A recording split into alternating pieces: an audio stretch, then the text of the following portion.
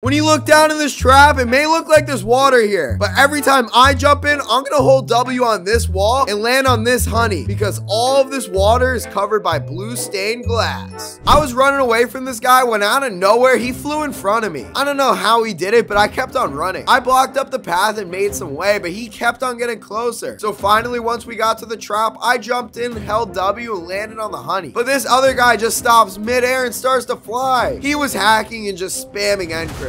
So after I died, I TP'd back and froze him. And then I put him in a prison. Top comment is going to be this hacker's punishment.